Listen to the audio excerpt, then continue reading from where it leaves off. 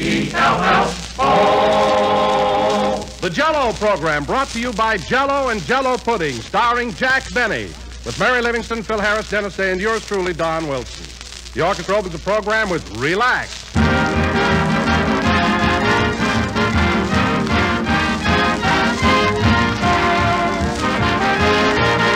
You know, friends, it's not really considered quite fair to open packages before Christmas, but of course there's one package that you can open any day with the whole family's hearty approval, and that's a package of Jell-O. Open a package and serve it tomorrow, and let the folks at your house enjoy Jell-O's wonderful new locked-in flavor. Jell-O's gay, scintillating colors add charm to any table, lend a festive touch to any meal. Why, just to look at a bright, shimmering mold of Jell-O is enough to set appetites a-tingle. And when it comes to flavor, well, Jell-O is simply in a class by itself. There's just nothing that can beat Jell-O's rich, tangy taste, so full of intriguing flavor, so downright good and refreshing. Tomorrow, treat everybody to a tempting dish of Jell-O. Ask your grocer for all of Jell-O's 6 delicious flavors. They're all locked in, and they're all better than ever.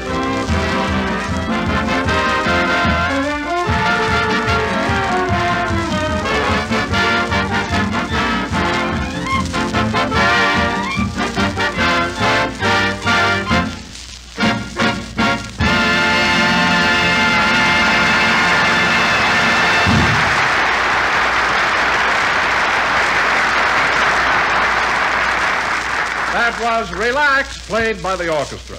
And now, ladies and gentlemen, once again, the Yuletide season is here with all its joy and gaiety. So without further ado, we bring you a star to place atop your Christmas tree, Jack Benny.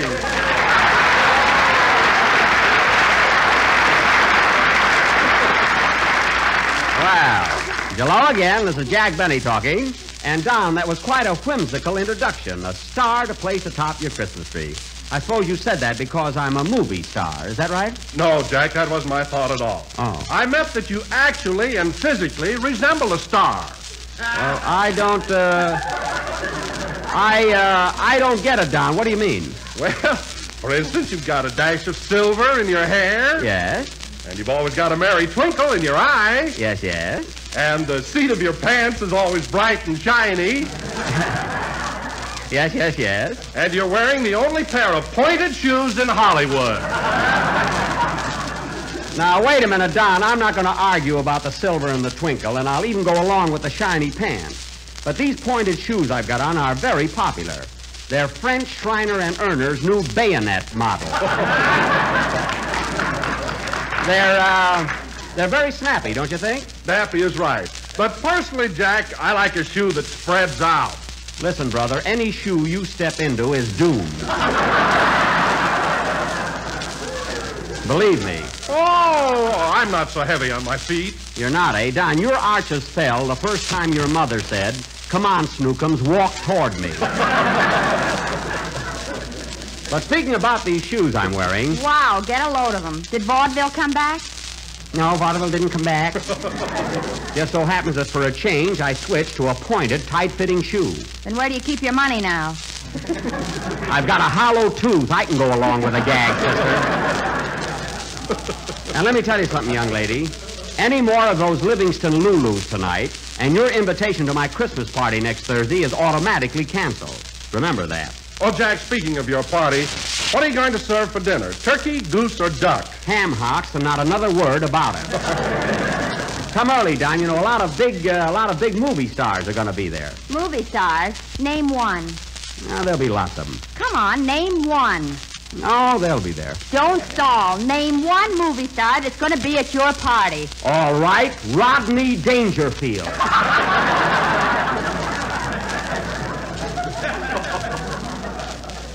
I know he's coming because he already sent me a wire by Western Union. Western Union I heard about, but who is Rodney Dangerfield? Who is Rodney Dangerfield? Well, I'll be... Mary, did you see the Fargo Kid rides the Pony Express on the Santa Fe Trail at the Hitching Post Theater last week? Did you? No. Well, that was Rodney's greatest performance. If you could have seen him jump out of the second-story window of a burning building and gallop out of town on his horse, blazing away with his six-shooter in one hand and playing Tumbleweed Girl, I Love You on his guitar with the other.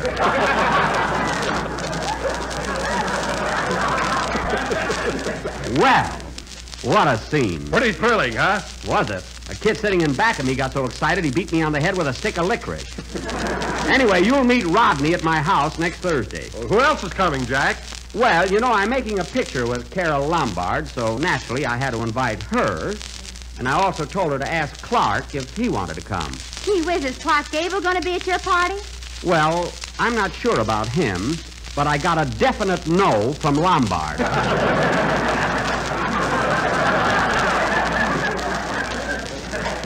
Let's see, and the Gary Coopers can't come, and the Henry Fondas had a previous engagement, and Bob Taylor and Barbara Stanwyck have a toothache.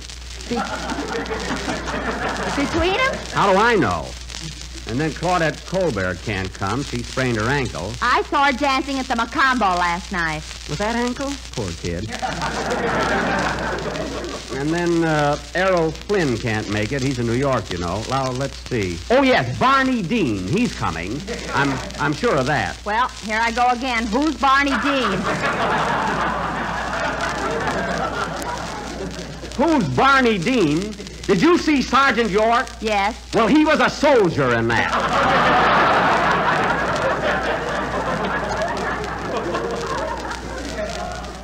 That's who. Anyway, Barney Dean will be there. And then I invited... Oh, hello, Phil. Hiya, Bub. Sorry I'm late, but I was across the street shooting pool. Shooting pool? Well, let me ask you something, Phil. Who pays you your salary, me or the pool room? Look, Jackson, if I didn't take the salary I get here and double it over there, I'd have to give up meat. Too bad about you. Hey, Phil, are you and Alice coming to Jack's party? Oh, I don't know. Who's going to be there? Everybody from Barney Dean to Rodney Dangerfield. Don't run him down. Hey, is Rod Dangerfield going to be at your party? Yep. Oh, that guy's terrific. I think he's darn near as good as Hoot Horowitz. What do you mean, darn near as good? Did you see Rodney's latest picture, the Fargo kid rides the Pony Express on the Santa Fe Trail? Yeah, I seen it last week. That was a thriller, wasn't it? You said it. I got so excited I hit some old bird in the front of me with my licorice stick.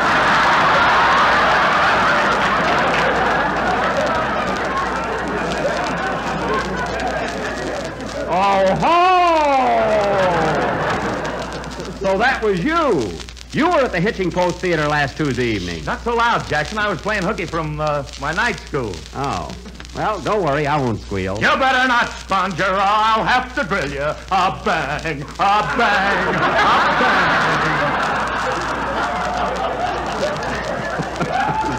bang. You're not a drilling me, son, because I'm the sheriff. A bang, a bang, a bang. Bang.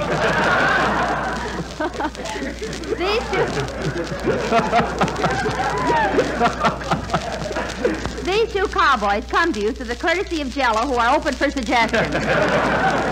Never mind. We'll talk about the picture later, Phil. Now, how about a band number? Okay. Hold it. Come in. Mr. Benny, Yes. am I going to be invited to your Christmas party? My name is Pigeon. Walter Pigeon? No, Dead Pigeon. A bang, a bang, a bang.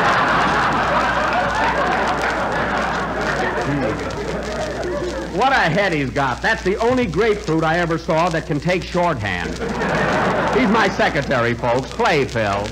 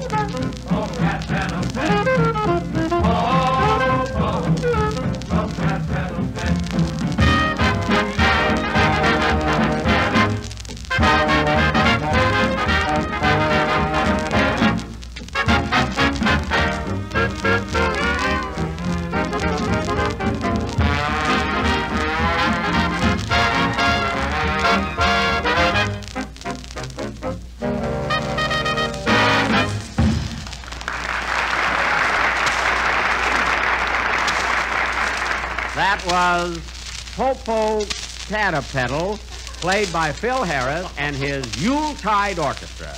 Yule meaning you'll have to go a long way to hear a band like this, and tide meaning I wish they'd go out with it.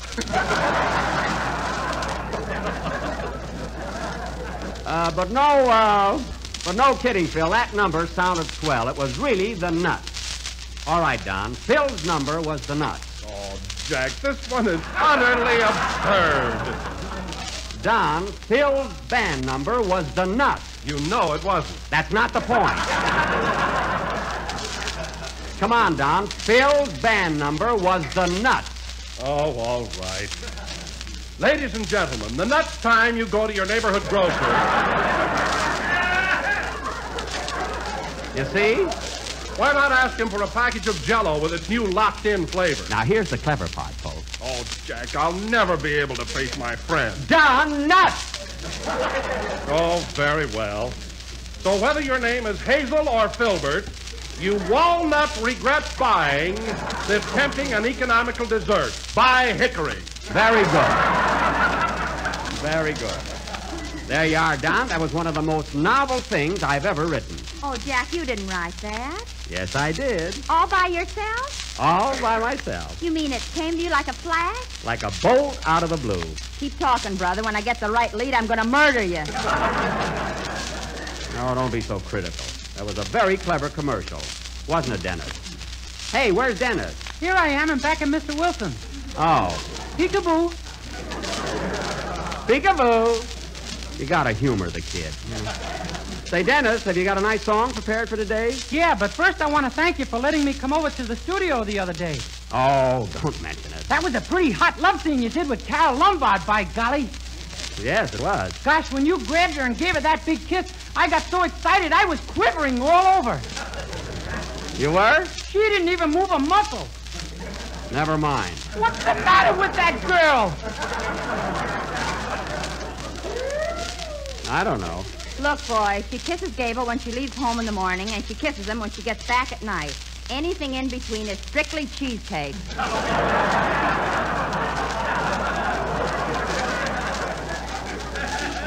Well, I don't want to be catty, but, oh, well, forget it. How about a song, Dennis? What's it going to be? I'm going to sing a medley of Christmas carols. Good. Oh, say, fellas, that reminds me. I've got to go home early tonight and do some work on my Christmas tree. I want to get it all trimmed up for the party. You want to come and help me, Mary? Sure, why not? Phil, after Dennis's song, you can play a few selections and fill out the program. Well, that'll give me a chance to play a couple of high-class numbers like who's this plays. Andre Costa. What's the rest of this here? Lannis, Andra Castellanis. Oh, brother. Well, why do you always embarrass me by making up them big words? I didn't make up anything. That's the man's name. He's married to Lily Pond. Her I can say.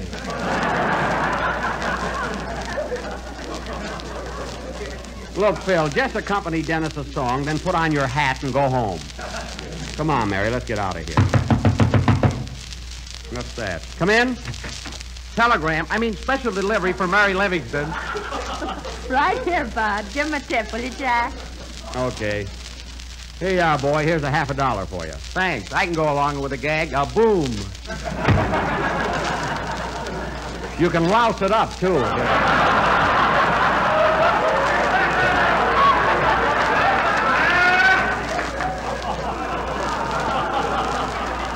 He had to put a boom on the end of it.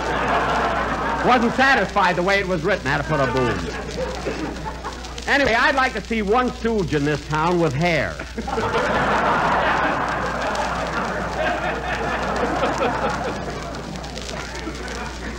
Come on, Mary. Oh, wait a minute, Jack. This letter's from Mama. You can read it in the cab. Come on. Oh, let her read it now, Jack. Mary's she's just a riot. Oh, all right. I'm glad you got that out, too.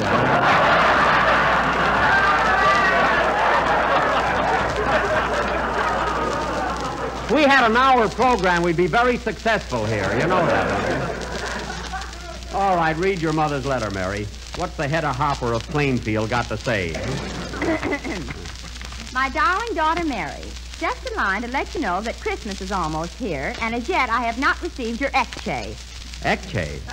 But don't get me wrong. If your check has been delayed in the mail, I take back everything I'm thinking. How can anybody be so mercenary? Your sister Ethel and her husband are here for the holidays and will spend several weeks with us. Inasmuch as they live right next door, I think this is an imposition. Oh, I don't know. Quiet. You ought to see your sister's new baby. Everybody says it's a regular little doll, and they're right. It looks just like Popeye. Well, no wonder, after all, your sister is no Rose. And that husband of hers, does he still sell bluing house to house? No, he's a vanilla extract man now. Oh, vanilla extract man. Oh, he's going places. Come on, finish the letter. Speaking of Christmas, I saw your father tiptoeing up the stairs last night with a great big package over his shoulder. I was thrilled to death until I found out the package was your Uncle Willie. Boy, was he full of vanilla. No more news, except that your brother Bacardi... Bacardi? Papa named him off a bottle. Oh. Except that your brother Bacardi was turned down by the Army on account of flat feet, chest, and head. Also, his hands drag on the ground when he walks.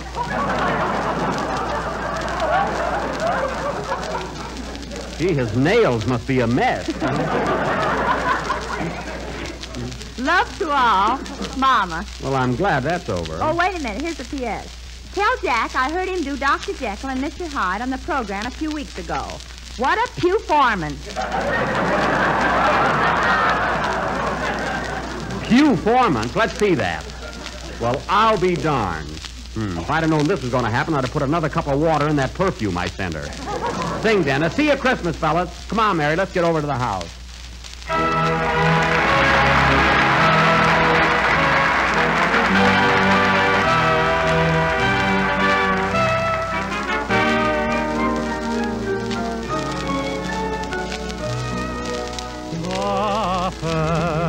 Noel, the angel did say, was to certain poor shepherds in fields as they lay, in fields where they lay keeping their sheep on a cold winter's night that was so deep. Noel, Noel, Noel, Noel, born is the King of Israel. Away in a manger, no crib for his bed, the little Lord Jesus laid down his sweet head. The stars in the heavens looked down where he lay. The little Lord Jesus asleep in the hay. Hark the herald angels sing, glory to the newborn King. Peace on earth and mercy mild, God and sinners reconciled. Joyful all ye nations rise, join the triumph of the skies. With angelic hope proclaim, Christ is born in Bethlehem. Hark the herald angels sing, glory to the newborn King.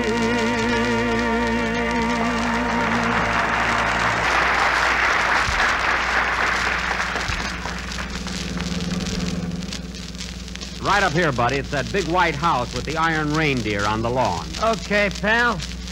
Boy, look at that meter, $1.50.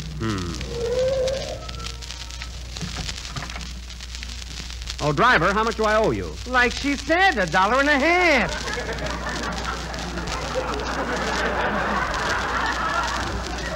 Oh. Well, I'll tell you what. How would you like to match? $3 or nothing. Double or nothing? Okay, pal. I'm matching you. Just a second. Okay, here goes. Come on, lift up.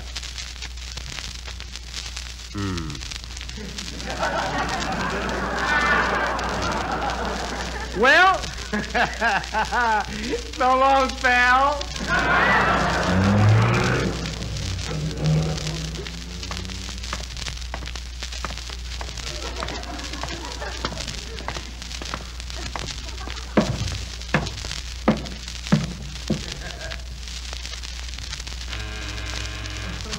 Darn that Rochester, why doesn't he answer the door?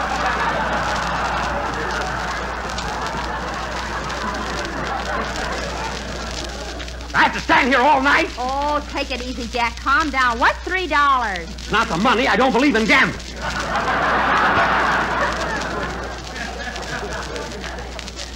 Don't talk to me. I feel awful. Why don't you take off one of those shoes and cut your throat?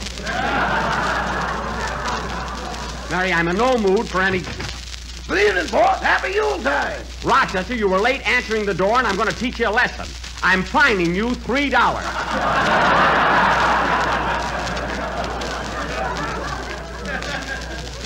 You understand? I wish the stock market would come back that fast. Never mind. Any messages, Rochester? Yes, sir. Mr. Charles Boyer called and said he won't be able to attend your Christmas party. Why not? You got me, boss. He gave his excuse in French. Well, that's the sneakiest thing I ever heard of. Any other messages? Yes, Lady Mendel phoned. Said she got your lovely invitation, and who are you?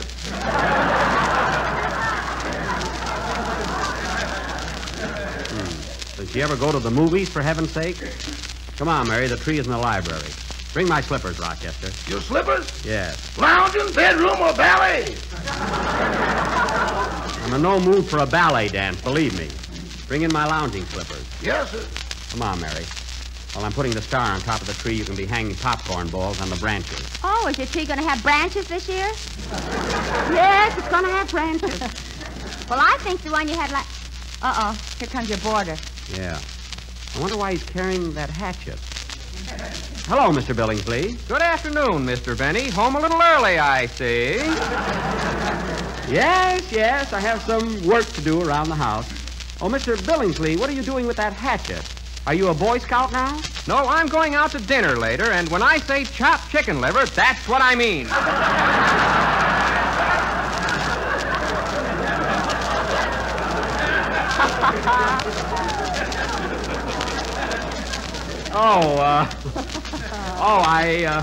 I see. Well, goodbye, Mr. Benny. Goodbye. Keep 'em flying.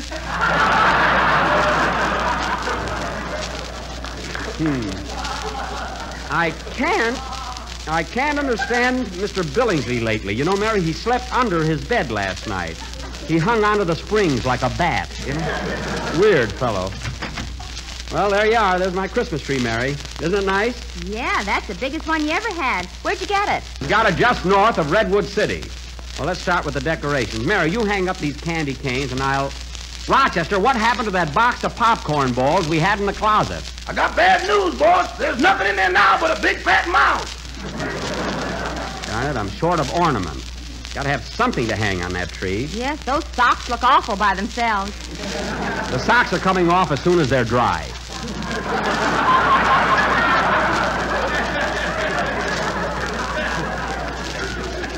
I wanted popcorn balls to add a little... Say, I have an idea. How would oranges look there? Oranges? Yeah, I've got a backyard full of them. I'll go out and pick some. Meanwhile, start with those candy canes, Mary. I'll be right back. Jingle bells, yum bum bum bum dum dum dum. $3. I had to match them. Yum dum dum dum bum bum bum bum. Oh well. Jingle bells, yum dum dee. Let's see. I think there's some big ones in this tree over here. Yeah, these will be fine. A nice big juicy one. I'll take about a dozen. Let's see. 1, 2, 3, 4, 5. Hello, mister. What are you doing? Hello, 6. Oh, hello, little girl. Where did you come from? I was just looking around your yard. Where's your polo bear? My polar bear? Oh, he's asleep for the winter. Do you live around here? Yes, we just moved into that new house next to Ronald Coleman's. Oh, next to Ronald Coleman's. Oh, that's swell. We're going to be neighbors, aren't we? Uh-huh. You're Jack Benny, aren't you? That's right. That's who I am. Gee, I heard you do Dr. Jekyll and Mr. Hyde on the radio. What a performance!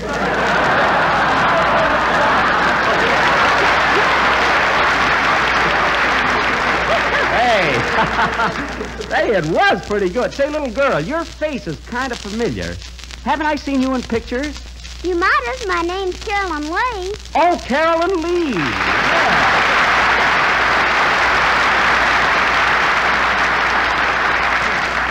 Well, this is certainly a surprise. So little Miss Lee is my neighbor. You can call me Carolyn. Good. And you can call me Jack. Okay, Jack. Gee, she's cute. Say, Carolyn, are you going to be busy Christmas morning? I don't know why. Well, I had a telephone call from Santa Claus last night, and he told me he was going to leave a beautiful present under my tree, especially for you. Well, let's analyze this. How did Santa Claus know you were going to meet me? Oh, he even knows about things before they happen. He knows everything. Then and that's why we've got to be real good, especially around Christmas. Then why are you picking Mr. Coleman's oranges? Look, Carolyn. These aren't Mr. Coleman's oranges. What hangs over the fence is mine. Now, let me tell you something about Santa Claus, Carolyn. Every year at this time, he makes a list of good little boys and girls, and when they wake up Christmas morning... Hey, boss, come in here. I'll be with you in a minute. And, Carolyn, if these little boys and girls have been real good... You gotta come in now, boss. Mr. Billingsley's chopping down the Christmas tree. What? Chopping down the tree? See you later, Carolyn. Mr. Billingsley! Mr. Billingsley! Mary, stop him! It's too late now. Timber!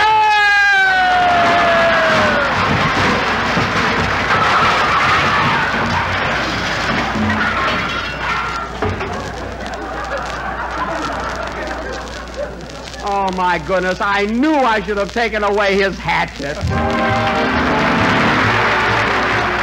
What a combination. Golden apricots and rich, shimmering lemon jello. That's the swell blend that makes Jello apricot rings such a grand treat. Just sliced canned apricots and lemon jello, deliciously molded into one of the most tempting desserts you ever tasted.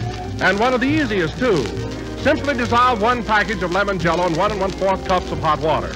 Next, add a dash of salt and 3/4 cups of syrup from the canned apricots. Then chill until thickened and fold in 2 1/2 cups of the sliced canned apricots themselves. When molded, served with a garnishing of whipped cream, apricot quarters, and green maraschino cherries. And there's a dessert you just can't beat for taste and attractiveness. Juicy sliced apricots blended with the richness of sunny lemon jello. So get them both and make up this delightful treat. Jello makes any gelatin dessert taste extra good because the locked-in process protects the flavor for your complete enjoyment. We're a little late, so good night, folks, and Merry Christmas to all.